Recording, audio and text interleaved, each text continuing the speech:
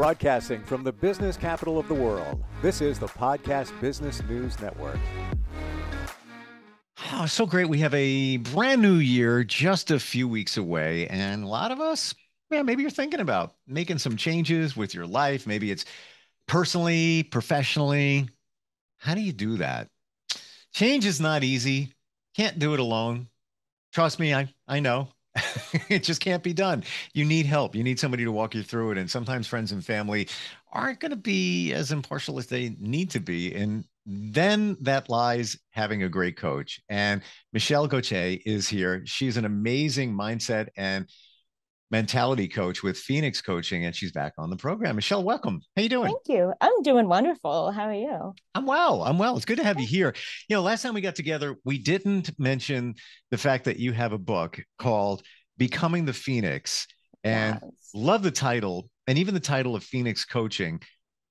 Correct me if I'm wrong, but I picture Phoenix, rebirth, new beginning. Am I right there? Absolutely. And why I love the symbol of the phoenix. Obviously, it's my book, it's my business, but it's for me, it's letting go of the past. So what doesn't serve you, let that just do its own thing and then rise even stronger, even more confident, whatever it is you want to rise into, you get to rise into that. Yeah, sometimes it's really tough when the past is a recent past and it's still next to you. You know, let's say something happened, maybe a trauma situation, end of relationship, whatever it might be. It's still there, and you know it's there, but it's still following you along. What's your first advice for somebody dealing with that and trying to, you don't want to, I guess, not forget the past, but not repeat the past, but learn from the past, but it's still there. It's still marinating around you. Any advice there? Yeah, absolutely. So my first invitation is to just let yourself feel it fully experience whatever happened, because many people are like, okay, I know this thing happened, I let myself be bad for like 1 second and then I've just pushed it down. So it's always going to be hanging on and like holding arms with you as you stroll through life going forward. Yep. But if you let yourself fully experience any emotions that come up, whatever they feel like, it's not always easy, but that's really the only way to be able to process it and work through it and then move forward. This is probably going to be the toughest question coming out of my mouth today, but Okay. how do you know that you've spent enough time processing it and I love dealing that. with it? I love that question. And you won't.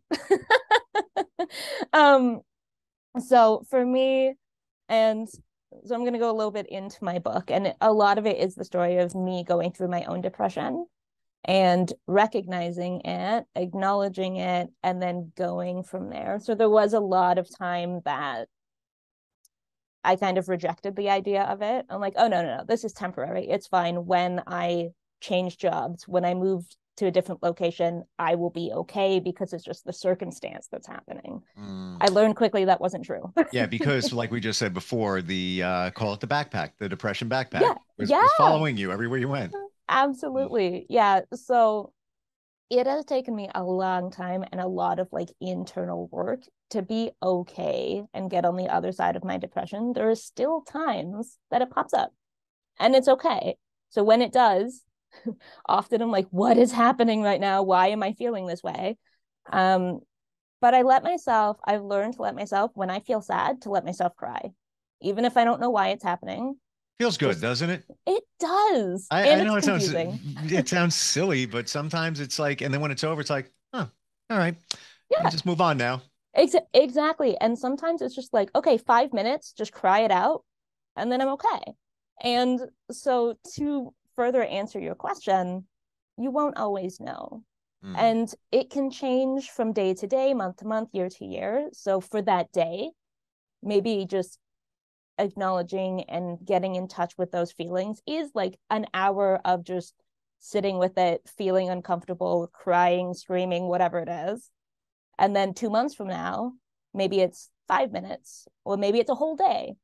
Who knows? But as much as I don't want to sound like, well, you're doomed forever, as long as you're letting yourself experience whatever's coming up, feeling the feelings, because a lot of people don't like feeling emotions, you will be able to work through it faster, but also you won't have the stress, the emotional frustration behind it, as if you were just pushing it down and repressing it. So I'm going to turn the topic car a little bit here, Okay. since you opened the door of the car. So, because it's all kind of tied in together. So many of us deal with depression. Yeah. And that can also manifest itself into anxiety and lots of other things that are going on. In your situation, or even just offering advice, do you look for moments of happiness? Let's say you're going through, yeah, maybe that's I'm not feeling as good as I usually feel. Do you look ahead and say, but I know that I got that coming up on Friday. That's probably going to be fun. Yeah, I'm giving any example, but look for those bright spots ahead as we're driving the depression car ahead. Do you? Absolutely I do. I have found that it helps me having something to look forward to. But That's what then I'm I saying. also know when I'm in a depressive episode, let's call it, it's hard to get excited about that. Okay. So something that I have found work is just like celebrate a win. And that can be like, I got out of bed today and got dressed, or like I brushed my teeth, or I had one piece of food, like whatever the like littlest thing that you're just like, do you know what? Today I actually have something that like, yay, go me. And I find that that helps me in those moments, even if it's one thing for the whole day. Perfect.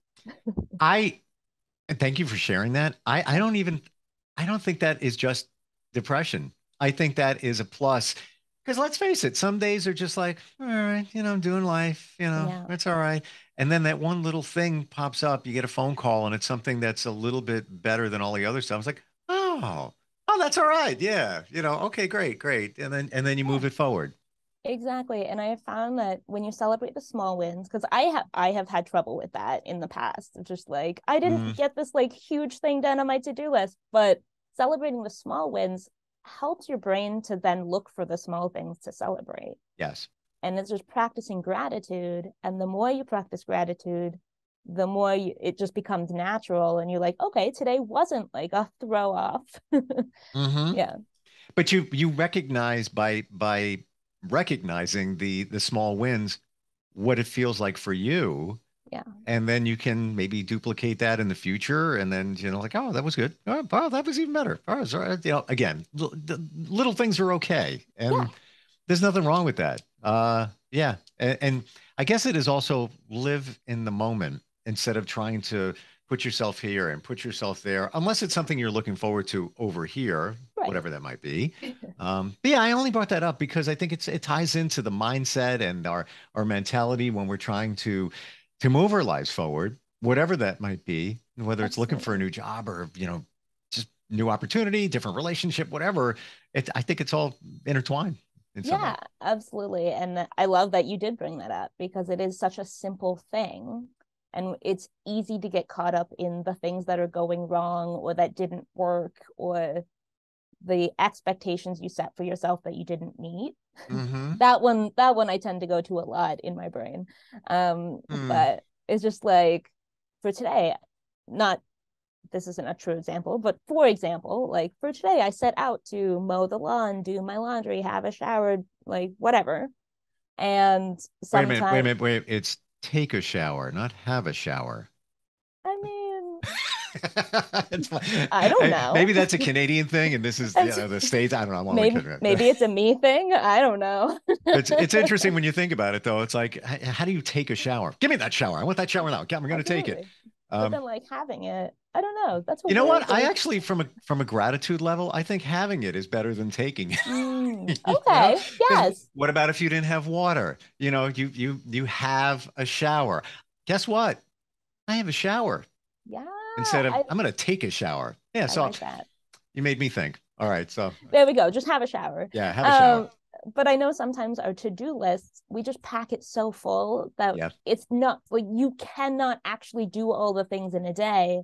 And then you look back on it and be like, well, what did I even accomplish? Because there's still like 6 things on here I didn't do.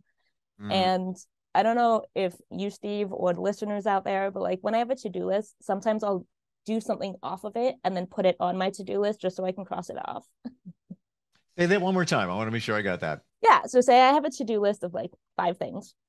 And then in my procrastination side of me, I do something else that's not on my to-do list, but still had to be done. Like putting laundry away. Mm. I will then add it to my to-do list to cross it off so it looks like I actually accomplished something that day. Mind trick. Yeah. Okay. Exactly. Gotta use that one. Didn't think of that one. Yeah. Take it. Go for it. I try not to put the pressure on unless it's very important things that have to be taken, have to be done today. It'll almost be like the weekly to-do list, and these are the things. And like I was supposed to make an appointment, medically connected yesterday, Yeah. and it came up, as a notification. Didn't get to it. So I went back to either it's Google Calendar or I use any.do to do any.do. Or it works. It's an app. It's free. And I just took it and I dragged it into today. Okay. And as I was driving, I was like, all right, I got time while I'm driving. Let me, pick up the phone and try and do that. But I wasn't successful in that it said, when you want to make a future appointment, press 2 and leave, all the information, and then we'll call you back. I'm like, no, I just want to get it done, but I can't control that. That's another thing. Things that you can't control. Yeah. You gotta let go. Yeah, and that's definitely easier said than done. Yes. Oh, it is. But I have asked myself that, like, what can I control? And usually it's like my emotions and how I show up. And like emotions are a tricky one just because they just happen as they happen. But also, as we've talked about, once you acknowledge them and address them and you're like, okay, let's feel this emotion, then you can go from there and choose how you're going to do it. Like go from there, how you're going to use those emotions. So you could be upset about something, feel it, and then you have the choice of, do I lash out or do I take that and like, okay, how do I get to learn from this? And is there a more productive way to show up? Mm-hmm. And people, you can't control them as much as we either want to, but then we let them control us. And most times they don't care. They're just doing whatever they're doing, but we allowed it to happen. Yeah, exactly. And I find a lot of people like, well, you made me feel angry or you upset me. And in the end, you control how you interpret whatever happens. Yeah. So like, Steve, you could be like, Michelle, you are the biggest frog I've ever seen covered in warts. And I can either choose to be really offended because you just called me a frog covered in warts, or I just laugh it off. And while that's an extreme example, we can do that with anything that people say to us. Yeah. Yeah. We give them the control. Yeah. All right. So we diverted for a moment, but Becoming the Phoenix, the book, what are other points in there that we should talk about? Yeah. So it was a very interesting journey for me writing this book. But what I really love about it is I talk about just how intricate the mind is and just how we basically create our own realities. And as I said, it's kind of the story of me coming into recognizing that I might be depressed and acknowledging that it's not a life sentence. So even if you have depression, and I know many people out there have it, which awesome, but not, I get it. It doesn't have to consume you. There are mindset things that can happen, a lot of work on yourself to be able to acknowledge that it's a part of you, but it's not all of who you are. And many of us have those things, whether it's a physical thing, whether it's a mental thing, whatever it is, it's more and more I see and I'm more aware. I do see it. And somebody is dealing with this medical issue over there or this one here. And it's like, I look at people and I'm wonderful.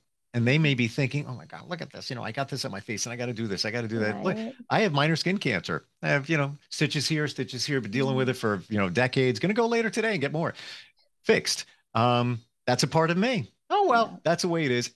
Somebody has something else. Just talked with somebody the other day that was dealing with something, medically connected. Yeah.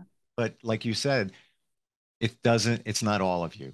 It's just a part of you. But sometimes we take that and our minds take it and they blow it up. Oh, So it's like this major thing going on.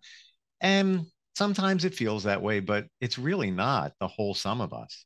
yeah, absolutely. And while you were sharing that, it came to me. It's just like the most powerful words you can ever say are I am, and then whatever follows it.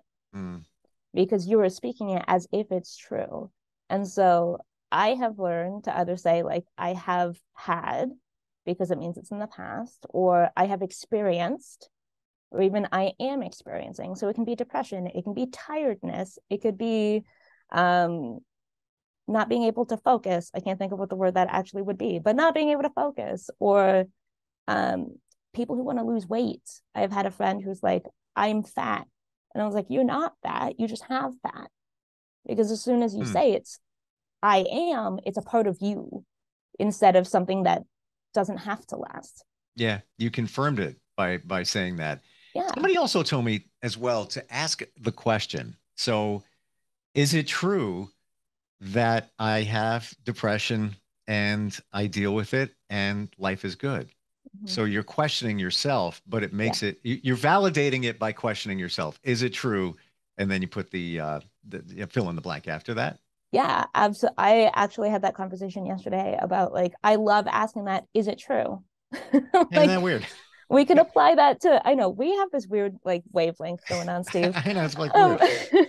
And but I haven't heard that one in a while, but as you were saying, I am yeah. that popped in my head. Yeah. And you can apply it to anything. So like, I suck. I'm a failure. I'll never be able to accomplish whatever. It's like, well, is it true? Has it always been that way? Because probably not. There's something Hmm. in your past that, like, oh, I always fail. Well, when was the time you did succeed? And then finding that, re-establishing that into your mind and your memory, and being like, Hmm. okay, maybe it's not true always. Yeah, it's almost like again a subconscious mind trick that you're just Yeah. reprogramming your subconscious by using that type of language. Yeah. Do another statement popped in my head, and I actually have it on a reminder on my phone. Mm. Um, Everything I need is within me now Yeah. because we have everything we need. We might be thinking, "Oh, this is not, I got to figure this out. I got to figure that out. You can figure it all out. Everything is within you. Sometimes it's not easy to access it Yeah. because of things like anxiety, depression, just life in general, but it's all there. Even to heal yourself, medically heal yourself, it is within you. The body's amazing. But why can't you heal yourself from certain things? Because you're dealing with other things and you can, Yeah. like Exactly. stress. Yeah, exactly. And also just beliefs we've created about ourselves. And And those run deeper than we know they do. So like logically and consciously, you could be like, no, oh I yeah. definitely deserve to make $1 million in a year. But somewhere under all of the layers and maybe very quiet, there's something that's continuously on a loop being like, oh, I'll never be able to have financial freedom. Or when I was 6, I got told that I have to work hard to earn money and it doesn't flow easily, or Hmm. whatever it is. Yeah, Which was probably most of us. probably. Um, like when your parents would say that money doesn't grow on trees. What no, we can't have that. Mommy Yeah. can't afford that today. I will say this because of that, and I was raised by my mom. She was single. Mm-hmm. Um, I made my own toys. I didn't have any money. Okay. I did. I do the opposite for my kids. I make it so they're more comfortable, not like crazy spoil them, Yeah. but part of me says probably not the best thing either because their values are different. My son gets it. My daughter, she's getting it. But Right. if I say, "Hey, you want to go to the mall and we'll buy some jeans and yeah, let's go," my son would say, "Wait, are you sure?" But it goes either way. But I didn't Yeah. want them to have what I had. But on the other side, it's a very delicate balance. It definitely is. And I find that a lot of people are like, I don't want to be like my parents. I'm going to do like the opposite or whatever. Like, I'm going to give my children the life that I didn't have that I wanted. Yeah. But like, I love your story that you're like, I just made my own toys. And that's like beautiful because in life, anything that comes our way, we can choose to let it hinder us or to make us stronger. You have no idea. I'm here today with a broadcast career that started when I was still in high school. I got the job I want, the big job what I wanted. How did I get that job? I always wanted to be on the radio. I used to walk around with a radio next to my head when I was 9 years old. I want to make up tapes. I want to make recordings. I want to, mix. I want to do that. How am I going to do? I need a mixer. Can't afford it. I taught myself electronics and I built it. Yeah. And that was that's literally, and I would, when my sister, I have a twin sister, when she wasn't home, I would go in and steal her turntable. So I had two. I would make up, she would yell. I would make up until one day I smoked her turntable. That was really bad, really bad. But I made up tapes and I was interning at a cable TV station. And the guy there worked at a radio station and he knew that I wanted to do that. And I had no confidence. He took the tape out of my jacket that I made on the homemade mixer. So to your point, when you have those things in front of you, find a way to get over them because you can, because all you need is within you now. Yeah, absolutely. And I am so much for like anything is possible. And like, if you have a dream, a lot of people are like, oh, well, I can't do that. I can't make that happen. How am I going to do that? I'm like, I don't know, but let's figure it out. Because as soon as you're like, I'm going to make this happen no matter what, the how just comes. If it doesn't come the first time, it comes another time. And it's just, I strongly believe that no matter what you want to create in your life, it is possible. It might not look the way you want it to, but it is possible. Yeah. If you have the right mindset, which is what you help people with. I know that you work with athletes as well. I do. Yeah. And some of them are, on the elite card, if you will. Absolutely. What do they struggle with? Of course, no names or anything like that, but I'm just kind of curious, are they like the rest of us? Truthfully, they are. Because underneath the athlete facade is a human, and we're all humans. So we all struggle with doubts and limiting beliefs and anxieties. They are just at a completely different level because they get a lot of pressure from coaches, from sponsors.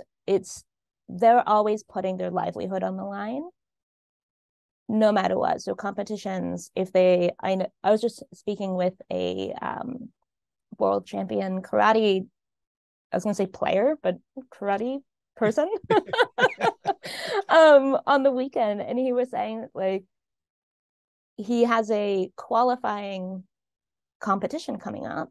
And if he doesn't make the qualifying, he can't go to the step after it. And that's where really like the money comes from and all of that. And basically his name and his reputation is determined on how well he does in the qualifying, because then it goes to the next level. But speaking with a lot of athletes, a lot that I have found is like the internal pressure they put on themselves. And I have found that takes a lot of athletes out of being an athlete, because they're like, well, I can't keep going at this level because it's too stressful. There's too much anxiety. And like, they feel like they can't keep it up, and they lose the love of their sport because they put so much pressure on themselves to be perfect. When you see, somebody playing basketball and they just sail down the court, like there's no pressure in the world. Maybe they've gotten past what you're talking about, but obviously they're loving what they're doing. But the guys that you're talking about, that's a lot of pressure, especially the karate guy. Absolutely. Talk about make or break. This is game time and game over could result from that. But would there be another opportunity after that? I wonder. I like to believe so, in a different way. Even if you look at like NHL athletes, one game won't necessarily put their career on the line, but a season could. Yeah. And I find that a lot of people expect athletes to be perfect, that they'll never miss a shot. They'll never have that like one moment of, can I do it? Yeah, I can.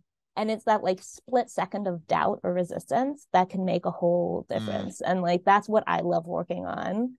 It's just going into it confident that no matter what happens, you'll be able to handle it.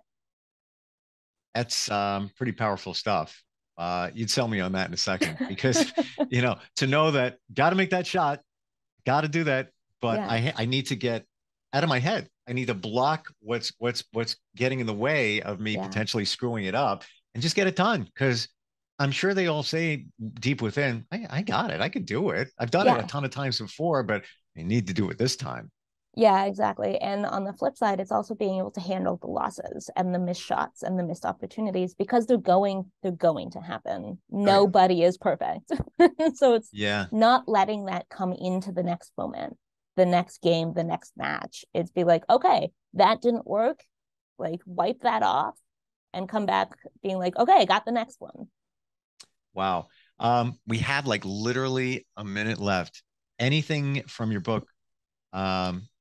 Is it Become or Becoming the Phoenix? Become the Phoenix. Becoming. Yeah. There was a G that I wrote and I can't even read it. Not kidding. See, it's right there. Any like one final thing that you want to bring out that comes from the book? What's coming up for me is to let any of the listeners out there know that if you are going through something that you don't think anyone else will understand, somebody does. It could be me. It could be somebody else in your life that you don't even know. Because I know one of my biggest, I don't want to say regrets, because at the time I felt that's what was exactly perfect for me. I didn't feel like I could reach out to anyone because I didn't want them to see me as like imperfect. So I felt like I had to do it all on my own. And I want listeners and anyone out there to know that you don't. Yeah. So, I know it's a cliche, but you're never alone. It's like, exactly. But sometimes we feel like we're on an island floating, by ourselves because we're afraid to be vulnerable or afraid to admit that, we're not perfect. I don't think you realize the amount of positive energy that comes off of you. You don't. I that's what's coming to me. I don't think you know it, but you have so much positive energy. It's insane. You really do. Thank you. And like, very quickly, if we still have a moment, my sister's now husband, like, at one point had mentioned to me that I am the most like genuinely, let's say, positive person he has ever met, but like realistically positive, because I can still see the world as it is and still show up seeing the best of it all. So like, even the world that's in like shambles and fighting and all of that, I still like look for and seek out the best in every single person, because I know it's there somewhere. Even people that do bad things, yes, it's there. And I look at, I even said this to my kids once, that you have a criminal, they did something, they're in jail. It might not have been their fault. That might have been programmed from their childhood, and it just happened that way. Just before you said that, the word that dropped out of the sky into my head was genuine. You are genuine. Thank you. You really are. It's and with everything that you offer, I want to tell people phoenixcoaching.org is your website. Yeah. And starts with a consultation. Chemistry call. I know we said that last time. Say it again. A chemistry call. A chemistry call. See, I'm focusing on you, not on your website. Last time we did a phone call, so I was looking on the website. But chemistry call is the best because it says everything. If you don't have the right chemistry, it's really not going to work. It's a relationship when you work with somebody, no matter what it is. Absolutely. And I'm not going to be right for everybody, and that's okay. Yeah. Well, that's life, isn't it? Exactly. Go to the website, phoenixcoaching.org. And Michelle, great having you on today. Thanks, Steve. Yep. And let's everybody look for the positive, and you are not alone. Reach out to Michelle and change your life, move it forward. And I look forward to talking to you next time. Thanks, Steve. Me too. Thank you. All right. We'll be right back.